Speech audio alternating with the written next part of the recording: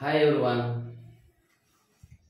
Today I will tell you a maths trick, and that is how to find the difference between a two-digit number and the number obtained by interchanging the digits. Let us see some examples.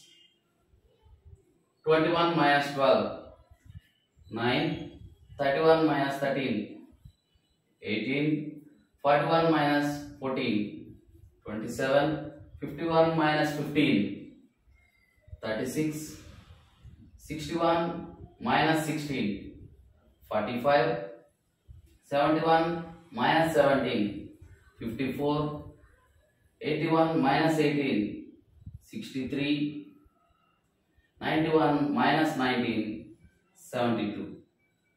Let's see some more examples. 32 minus 23, 9, 64 minus 46, 18, 62 minus 26, 36, 43 minus 34, 9, 72 minus 27, 45, 75 minus 57, 18, 93 minus 39, 54, 85 minus 58, 27.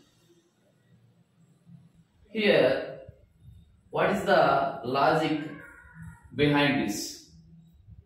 So, the difference between a two-digit number and the number obtained by interchanging the digits must be a multiplier of 9. See here, 2 minus 1, 1.